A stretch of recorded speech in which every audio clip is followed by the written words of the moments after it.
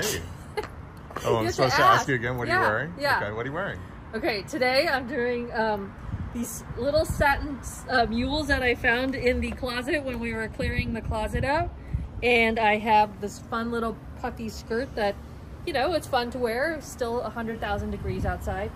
Really into finding bigger t-shirts lately, so I'm really looking for a good one that I could buy. But for now, I've been stealing them out of our son's drawer because he has big t-shirts. Is that the only reason you're going into his drawer to take a t-shirt? Yeah, because I need a white t-shirt and he has big ones and I'm feeling big. I want things a little bit bigger, sleeves a little longer, just a little looser. I don't know, that's what I'm feeling. Okay, and then these are the best sweaters. These are the men's J. Crew cashmere sweaters. I have them in all the colors. The men's ones are the best because, again, I don't like the ladies' sweaters because they're just cut really like, I don't like it. So I like just a big sweater and it's perfect. All right, and then I have our little suede Micro Charlie in burgundy.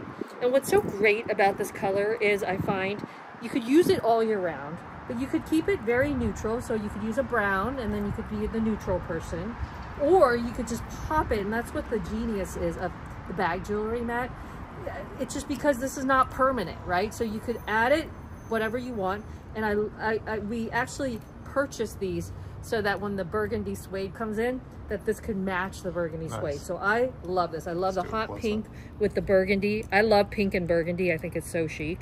And then I add a little crystal and I think it's fun. And then you could add more to this little clip.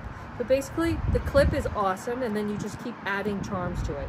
So that's what I have on today and I think it's awesome and I love these colors, right? It's so cute. And then I had the shoes to match. Shoes are so fun today. Anyways, that's what's going on and that's it. It's Monday. Yep.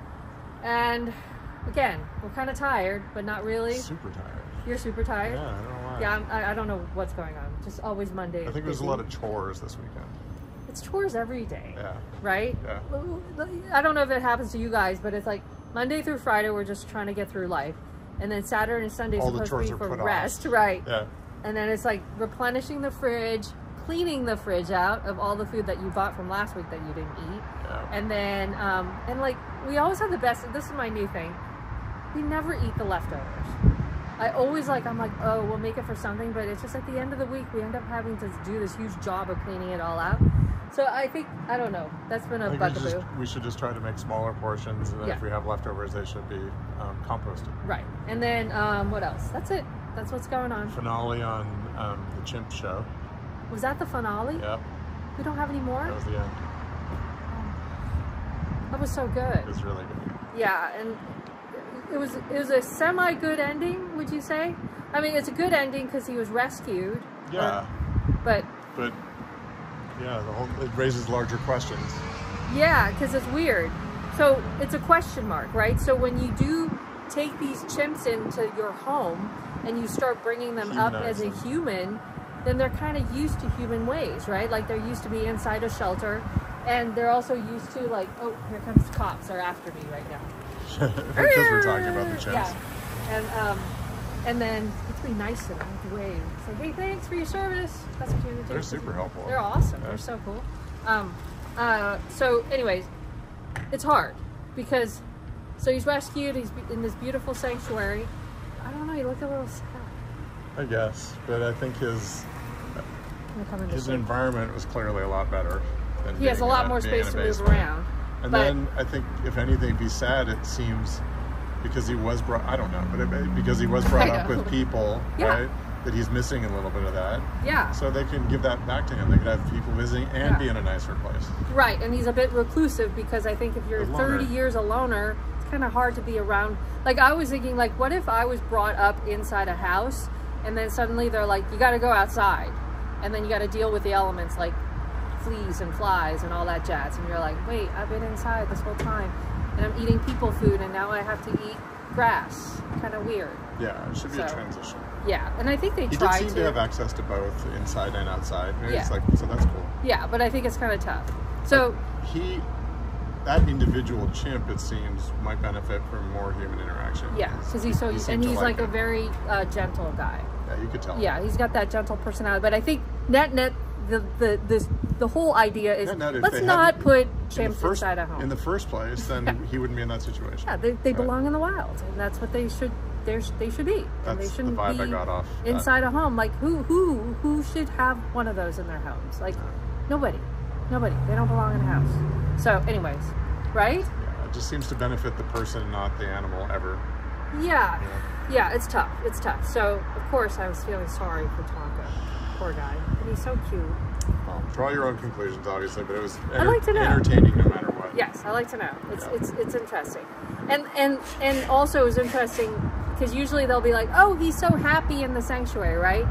But they didn't show any of that. They didn't say anything, so maybe they were feeling the same thing we were feeling a bit. They just showed him in the sanctuary, and you can draw your own conclusions. But usually they make it so happy and like, you know, like there he is. It comes down to editing too. Like maybe he had a bunch of happy times they didn't shoot. So I don't know. Anyways, that was the end of that. And then we had the first episode of season 4 of Slow Horses, yes. But then you passed out. But it was really good. So tired. But it's really good. Is it good? Yeah. Okay, we'll have to watch that. And then, so that's it. And then we got deep into the Nicole Kidman show on Netflix. Oh, that was really good. That was really well done. You got me hooked on that one. Yeah, it was really well done. Yeah. It was called Perfect Couple, and it is true.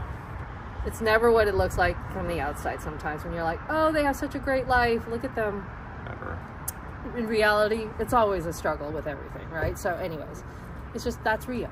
That's life. So anyways, when it's all perfect and everything is all perfect, there's something wrong, right? Yeah. Usually. Anyways, yeah. We are so not perfect, but that's fine. It's fine. It's every day is kind of a struggle, right? Yeah. But it's good. You have to have struggles, or else life, you could not be moving forward and getting better. So the Buddhist came to the conclusion that life is fundamentally a struggle. That's right. And if the sooner you embrace that, the better you can have an attitude towards everything that you have to face during I think it's back to the surfing metaphor, right? It's like, it's called keep effing moving is what we're saying right, now. that's our thing. That's going to be our sign out now. We say, hi guys, and in the end we say, hey, keep effing moving. Exactly. All right. Well, that's it, right? Yep. Okay, so that's what's going on. Burgundy, and always new fall stuff coming in the next couple of weeks, and all throughout the months. And I think that's what's so exciting. Yep. So anyhow, Onward. We'll see you tomorrow. Onward. Bye. Keep effing moving. That's it. Bye, guys.